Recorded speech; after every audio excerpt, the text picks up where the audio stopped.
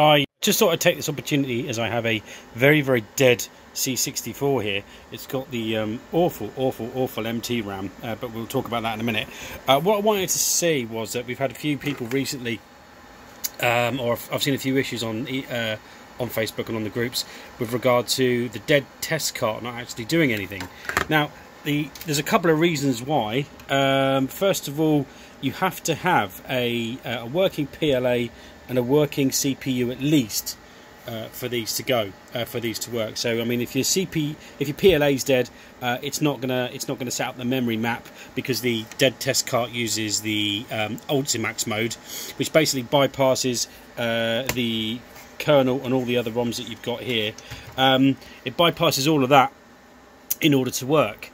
Properly. So I mean, it takes these out of the equation, which is a good thing. So you do need a working CPU, if we've got here, and a working PLA. What I wanted to show you was how in this particular instance, I've taken out the SID, but in this particular instance we've got a dead CPU which is causing the problem. So what I'm going to do is we'll power it up. I'm just going to put the dead test cart in. Now with a dead test cart, you need to wait around about 10 seconds after you turn it on for it to come up, or to start flashing straight away. Let me just turn my power supply on. So I'm going to switch the 64 on, and we've just got a black screen. So we'll wait 10 seconds.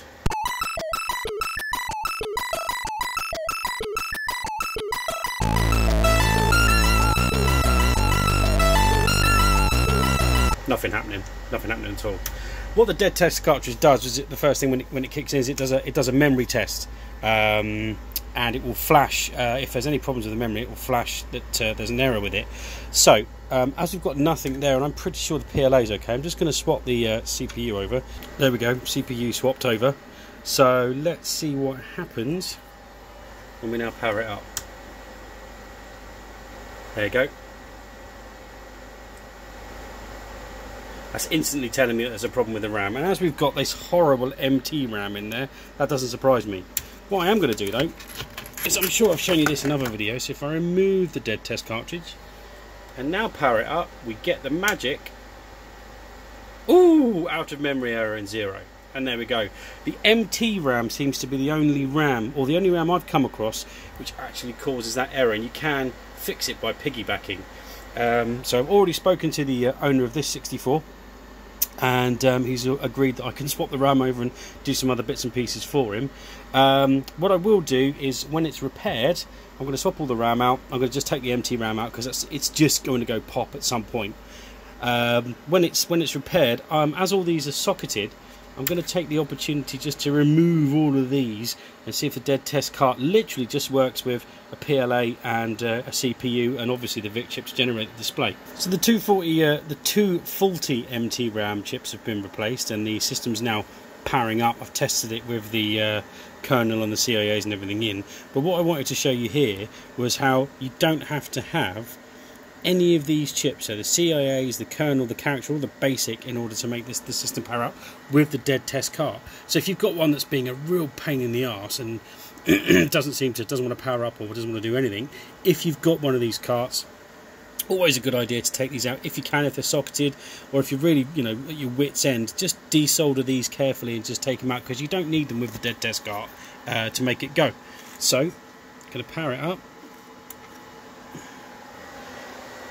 So we've got no flashes, and here's the black screen that doesn't do anything with for a minute, and in a second, there we go. So the 0 page is tested within the CPU itself. That's testing the RAM that's on the CPU.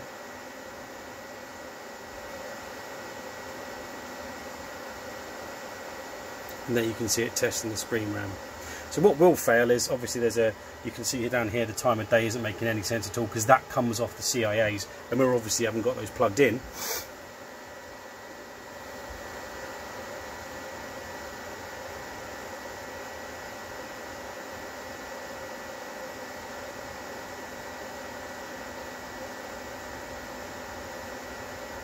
Should pop back with the screen RAM okay. Does the colour RAM as well. So there you are, you can see that's up and running, and it's literally just CPU, PLA, RAM and all the other logic, the addressing logic that you need. Obviously you need a working VIC. I've seen complete black machines where the 8701 there is dead. Normally when that dies though, you get no clock out of it whatsoever, and then what you get is nothing on the screen at all. You turn it on and it looks like it's got a blown fuse because there's no power going to the VIC. But then you can test that by having a look at the board itself, and you'll see there's no activity, no data, nothing at all, because there's no clock going to the CPU. So nice and quick little repair with the two dead RAM chips there. I am going to, as the owner has asked me to, I am going to socket all of those, redo all of those RAM for them and replace all of them. But there we go, just a nice little quick video about the dead test and having to have a CPU going. Cheers boys, catch you soon.